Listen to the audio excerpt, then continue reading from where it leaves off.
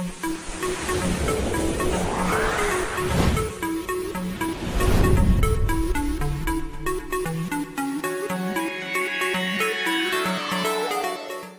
நைட்ல என்ன சாப்பிடுறோம், எப்படி சாப்பிடுறோம், எவ்வளவு சாப்பிடுறோங்கிறது பிரேக்ஃபாஸ்ட் லஞ்ச் என்ன சாப்பிட்டோமோ அதன் அடிப்படையில் இருக்குது.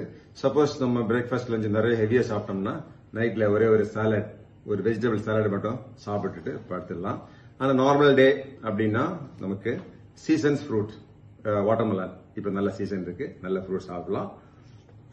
கொஞ்சம் ஃப்ரூட் சாலட், ஒருவேளை வந்து கொய்யாக்காய் சீசன் அப்படின்னா கொய்யாக்காய் சாப்பிடலாம்.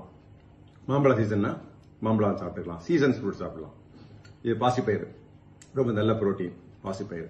அது இல்லாம ஃபிஷ் ஃப்ரை. ஒருவேளை உங்களுக்கு கொழுப்புச்சத்து அதிகமாக இருந்துச்சுன்னா ஃபிஷ் ஃப்ரை அவாய்ட் பண்ணலாம், ஃபிஷ் பாயில் பண்ணி கூட சாப்பிடலாம்.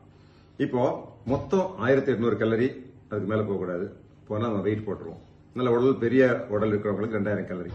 அதுக்கு மேல சாப்பிட்டாக்கா உடம்பு ஏறிடும். எனவே சாப்பாடு கம்மியா சாப்பிடுங்கன்னு ஆரம்பத்துல இருந்தே சொல்றேன்.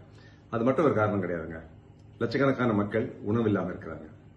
அவங்களுக்கும் உணவு கிடைக்கும் அப்படிங்கிற முறையில நமது தேவையை நம்ம குறைச்சிக்கிட்டோம். அது நமக்கு நல்லது, சமுதாயத்துக்கு நல்லது. அது மட்டும் இல்ல, நம்ம டெய்லி சாப்பிடும்போது கொஞ்சம் வசதி உள்ளவங்க, அரசாங்கத்தில் வேலை பார்க்கறவங்க, வருமானம் இருக்கிறவங்க, ஒரு 4 குடும்பத்துக்காவது, ஒரு 4 குடும்பத்திலாவது நீங்க விளக்கேற்றி வச்சீங்கன்னா, 4 குடும்பத்துல 4 பையன்களை படிக்க வச்சுட்டீங்கன்னா அந்த குடும்பத்தில் உள்ளவங்களுக்கும் நல்லா சாப்பிட முடியும், எதிர்காலத்திலே சாப்பிட முடியும். அந்த ஒரு நல்ல காரியம் செஞ்சுட்டு தொடர்ந்து ஒரு ஆண்டு ஒரு மாணவனை படிக்க வச்சுட்டீங்கன்னா அந்த மகிழ்ச்சி, 4 குடும்பத்தை சாப்பிட வச்ச மகிழ்ச்சி, அதன் மேல நம்ம சாப்பிடும்போது நம்ம சாப்பாட்டுக்கு, நம்ம சாப்பிடுறதுக்கு ஒரு நல்ல மீனிங் இருக்கு.